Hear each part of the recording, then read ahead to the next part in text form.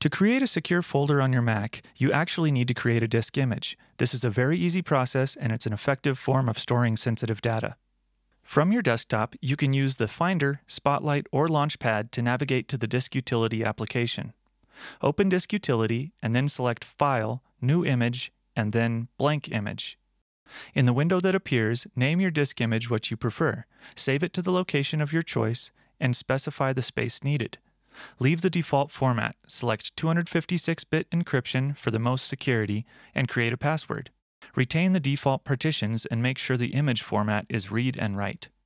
Click Save, and a disk image will appear on the desktop and automatically mount. Click Done and exit Disk Utility.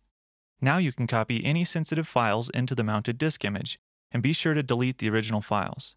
You will see your files when you double-click the mounted image. To unmount the image, simply Control or right-click and click on Eject. You can then move your disk image anywhere you like, including to other hard drives or computers. When you need access to the files, simply double-click on it and you will be prompted for your password to unlock the image. Then you can view or edit your files. Be sure to unmount the disk image when you're done by Control or right-clicking the image and selecting Eject. This may not seem like a traditional folder, but it's essentially the same thing, just much more secure.